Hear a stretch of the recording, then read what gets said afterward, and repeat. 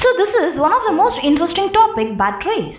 So if you see here, we are going to discuss about primary batteries, secondary batteries, fuel cells and corrosion. So this is the depiction of a battery. In general, we knew that a battery will charge by itself. So this is all about the primary batteries, which you can able to see it over here. And this is the depiction of the secondary batteries. And this is how it will be, the secondary batteries.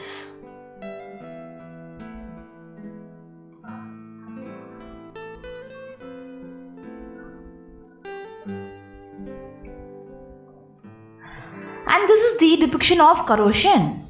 So you can see here some of the objects which has the corrosion in it. So let us see how the molten metal battery is. So this is how the molten metal battery will be, and it has this reaction which goes on. So if you see here, on both the terminals we have one side by Mg, that is magnesium, and by one side Sb, that is antimony. Similarly, we have Li, lithium, with a combination of antimony and lead.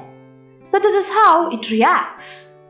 So inside the molten metal battery, the reaction will be like this.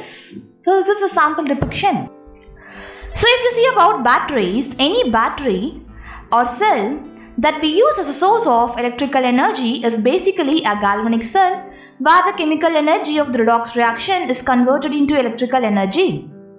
However, for a battery to be practical use, it should be reasonably light, compact, and its voltage should not vary appreciably during its use. There are mainly two types of batteries. The first one is primary batteries and secondary batteries. So you can see here how the primary battery and secondary battery is all about.